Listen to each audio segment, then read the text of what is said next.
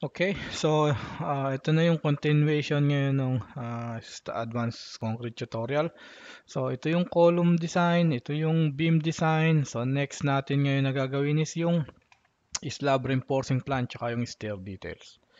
Okay, so uh, ito yung STAAD model natin. So open lang natin yung STAAD Advanced Concrete natin uli.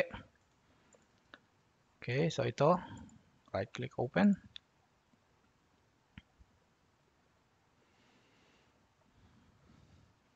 Yan. Okay, so same project. So initial nyo nung engineer, then uh, design codes na gagamitin mo. So let's say ACI or NSCP is related to ACI. Then input mo dito yung STAAD model natin. Click open. Then slab. Click slab. Okay, slab, then yung level 10.5. Slab 10.5. Create new project. Okay. Yun. So ito na yung slab natin. Okay. So may mga konti lang tayo na mga i-change dito. So let's say ito okay, one way. Okay, isa-set natin to as one way. Okay, one way then end span. Okay, ito rin. So span type one way as end span. So one way at end span. Yan, may based on ACI coefficient method kasi yan eh. So kailangan uh, specify mo na ganun. Otherwise, iba yung coefficient. Okay, so one way. Ito naman, uh, instead na one way, so actually may opening ako dito. Let's say, andito yung stair ko. So, i-click ko lang ito. It is cut. Tanong niya, is cut out. So, you just click true, and that's it. Okay, so one way, then meron ka ditong cut out para sa stair. Then, dito naman, let's say, may depressed area tayo dito. Okay, kumbaga nakalubog yung slab natin dito. Okay, sa part na to, so, type natin dito yung let's say negative 50. Naka-drop siya ng negative 50. Okay, makita nyo rin dito nag-change yung color nung table, no? Para dito pa lang sa table na to makikita nyo yung ibang color na one way siya. Ibig sabihin one way. Okay? Ayan. So, ito nag-change din ng color. So, ibig sabihin yan, naka-drop yon. Okay? So, change lang niya yung color dun sa table para alam mo na magkakaibang slab yung mga nasa list. Okay? Lagay ko lang dito, let's say, yung imposed load natin, let's say, 2.5 or gawin kong 3.5, let's say, live load ko is 2.0, then thickness ko is 150. Okay, then kopyahin ko lang to. Okay, paste ko doon.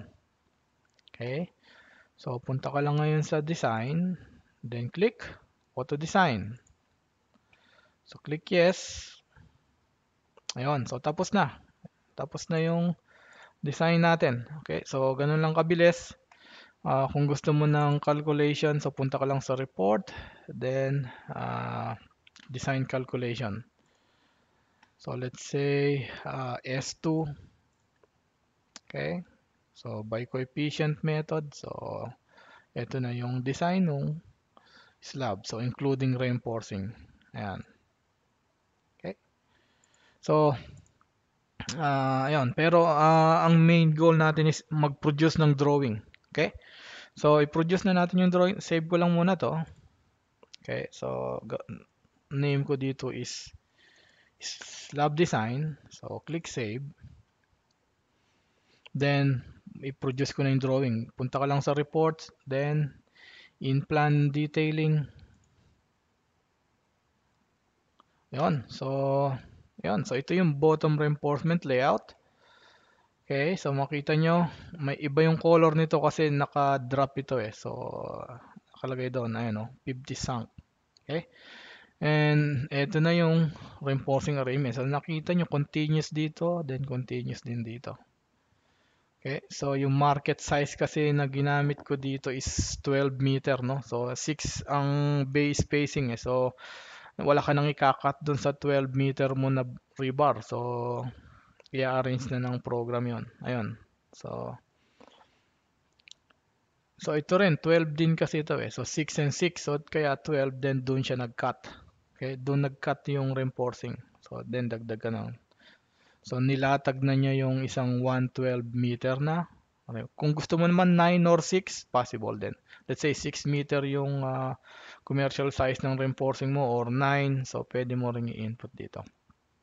And makita nyo dito, continuous yung reinforcing dito eh, di ba? Ito. Pero pagdating niya rito, naputol kasi naka-drop ito. So mag-continuous yung reinforcement dahil nga naka-drop itong slab na to. Unless naka-drop ito, let's say na magkapareho sila ng soffit level.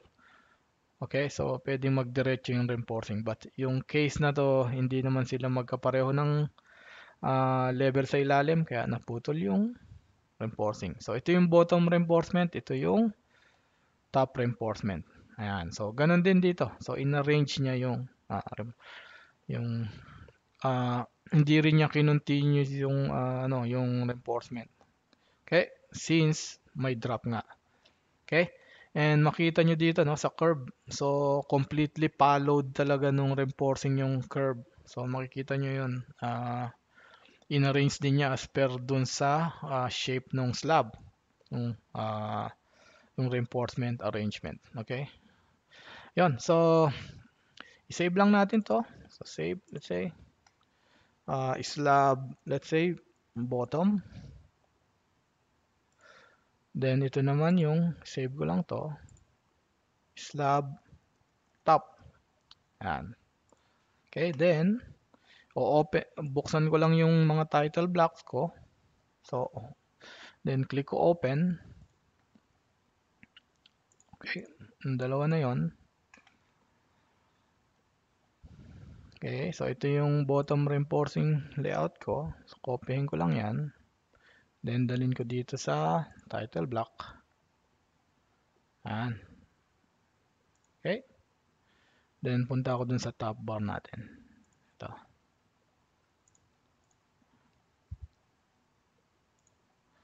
Then paste natin dito. Okay. Ayun, so meron ka ng slab reinforcing plan. Okay. So bottom bar and top bar. So ganun lang kabilis. And let's say gusto mong ipakita yung section nito, no? Kasi naka-drop ito eh. So paano bang reinforcing arrangement? So para makita mo dun sa drawing. Okay, so lagyan natin ng punta tayo dito ulit sa Advanced Concrete. Okay. Lagyan natin ng section dito. Pwede ka mag-section diyan eh. So dito. Okay? So punta tayo dito, reports, then slab section. Okay, number of slabs natin. Okay? So pag ganito yung section natin. Section mark natin, let's say X. So slab natin is S8. So may mga slab numbering yan, ano? Tsaka S4. Okay. Left support natin is say B12. B is 300. Ito 600 to. Okay.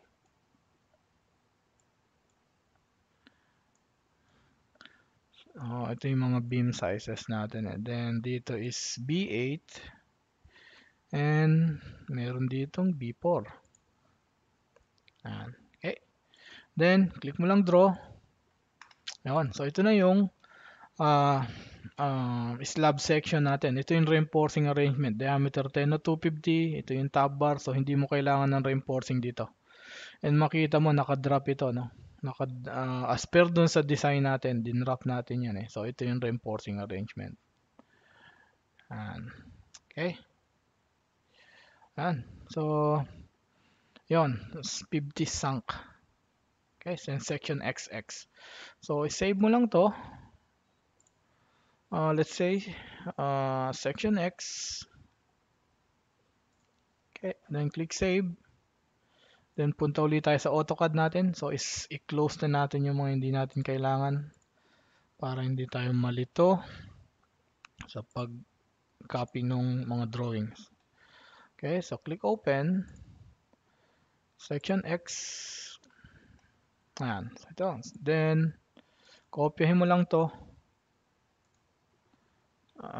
Ayun yung floor level. Then paste mo dito. Ayan. Okay, so masyado malaki.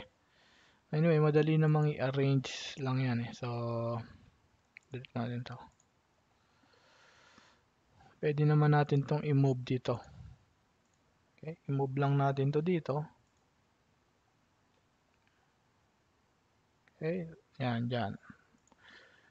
Then, dito natin i-paste yung section. Ayan. Okay, so yun na yung slab section natin doon. Okay, may kasamang reinforcing.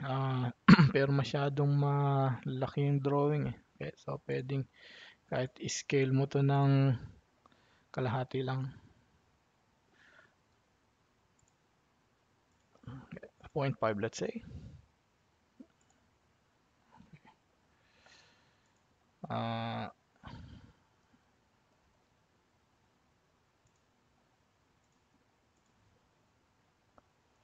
Ayan.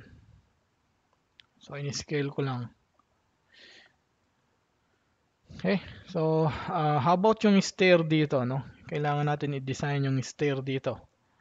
Okay, so punta ulit tayo sa STAAD Advanced Concrete. Okay, and then punta tayo dito sa report, then staircase section. Okay, bottom landing natin, let's say 400. B is let's say 250 by 400. Then 250 by 400. Yan. Then yung span natin is let's say 4 meters. Then height is let's say 3 meters.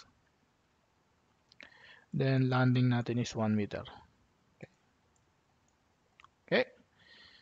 Then click this draw stair. So that's meron tayong mali sa settings. Okay. May mali tayo sa settings. Close lang natin to. Reports, staircase section, 6 meters. 100. Then 250. Baligtad. 250 and 400. Ito 400. Height is 3 meters. Landing 1 meters. No, kalahati nga lang pala dapat to. So, let's say 1.6. Click draw stair. Ayun. Ito na yung stair design natin. Okay? Yan. Okay. Okay, so, ayun. So, then, export lang natin to. Stair section. Okay, then, open natin. So, close ko na to. Hindi natin kailangan to. Click open. Then, click stair section. Click open. And then, so, copy lang natin to. Then, paste natin dito. Ayan. Ayan. Yan, so may stair section na tayo. Okay? Yan, so, ayun, ganun lang kabilis mag-drawing ng slab at saka ng stair sa STAAD Advanced Concrete. Okay? So, ano pa lang ito, no?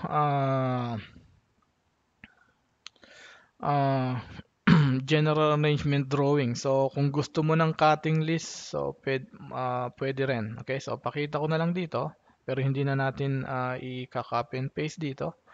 So, balik tayo dito sa STAAD Advanced Concrete. Punta ka na lang dito sa BBS, then generate BBS.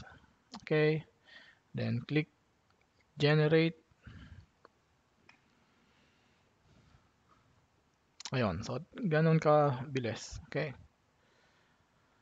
So, sa bottom bar bending schedule, ito na yan. Okay, so naka-drop dito, no? So sigurado dapat putol yung mga bars dyan. And makikita nyo dito sa curves, sigurado magkakaroon ka ng mga different lengths dyan eh. So kung makikita mo din, drawing din niya. Plus may mga bar tagging yan na mare-reference mo dito sa bar cutting list. Okay? Ito yung bottom bar cutting list. Ito naman yung top bar cutting list. Yan. Okay?